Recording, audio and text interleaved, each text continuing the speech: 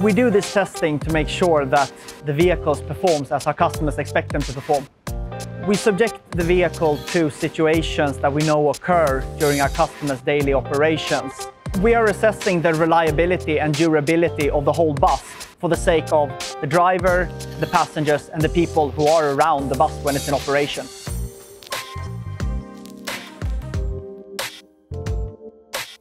It is a situation that we know occurs frequently for city buses and vehicles in urban situations.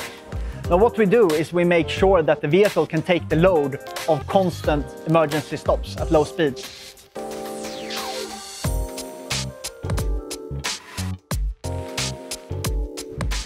The rolling test that we do for the bus on the roads is a situation that we see with severe potholes on the road.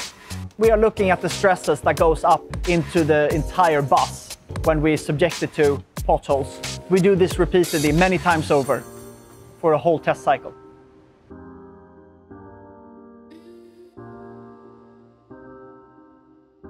We have the sharp turns that we do both left and right to subject the vehicle to the forces that it encounters in reality. City operations have a lot of sharp turns, both left and right.